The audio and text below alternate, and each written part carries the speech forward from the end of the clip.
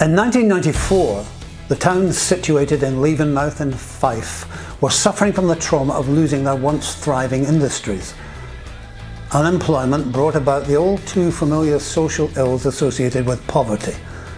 Problematic alcohol and drug use rose to the fore because it claimed lives and tore families apart.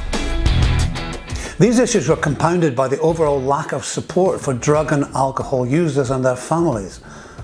It was these very families, the ones that had suffered such terrible losses, which led the call for action. They created the Drug and Alcohol Project Levenmouth.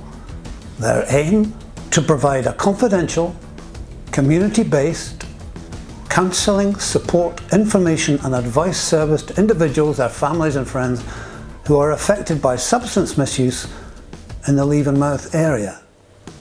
People that were involved at that time are still very much active in the community today. What was happening at that time for the original group? At that point, we were just responding to people in trauma. Families devastated by their loss. Nobody really gave much thought to why people turned to alcohol and drugs. There was a huge amount of shame associated with substance use. People were quick to judge, and there was a real lack of empathy and understanding from both members of the public and professionals. Organised support didn't exist in Levenmouth in the early 90s, so we helped them to create a service based on what they wanted. Way ahead of their time, these people knew what they needed and didn't need to be told what was good for them. They were clear that what they required was a counselling service. Since those embryonic beginnings in the east of Fife, DAPL has grown both in size and remit. Today the organisation employs counsellors, art therapists and recovery workers. Leven's drug project has spread to serve all the communities of the region of Fife.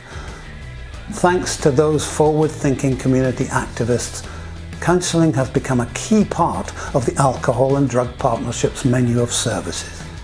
I've been aware of DAPL being a resident of the Levenmouth area from its inception really, so I did know about the way that it was set up from really a groundswell of community concern about the drug and alcohol problem in the area, and then later being a drug worker in Fife, knowing about the services that they provided.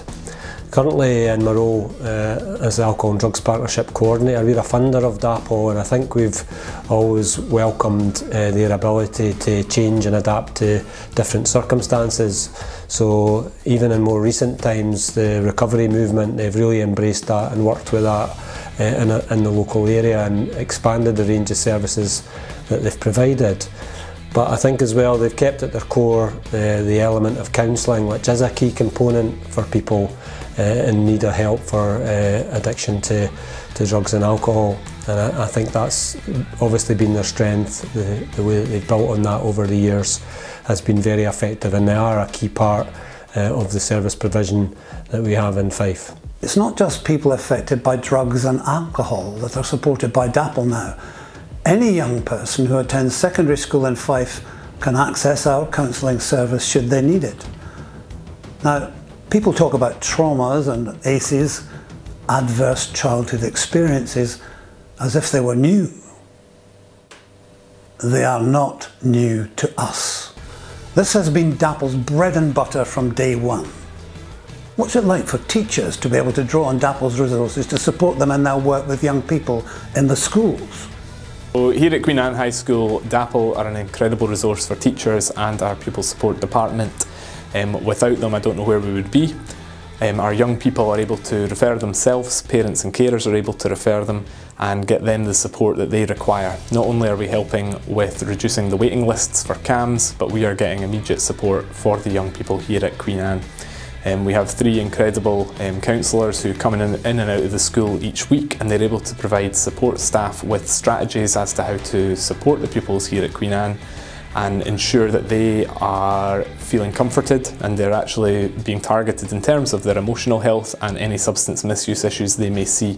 Moreover, and more importantly for us as well, is that we're able to support families and community partners and staff with their mental health and well-being also. Hundreds of people a week come through the many and varied doors across Fife, where they can access counselling and art therapy from DAPL.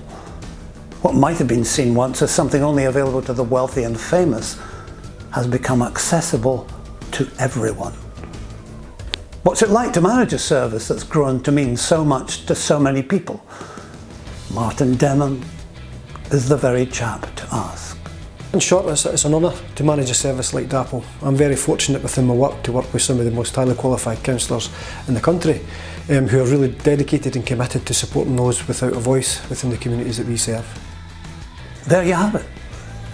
Whilst unquestionably DAPL has developed, expanded and become more professional in the last 25 years, what is clear is that the same values, commitment and passion that drove the Levenmouth community members to create the original service is still very much woven into the fabric of the service. A healthy response to trauma. Let's talk about it, and let's make sure someone listens. DAPL was born in the community and will always remain deeply rooted in the community.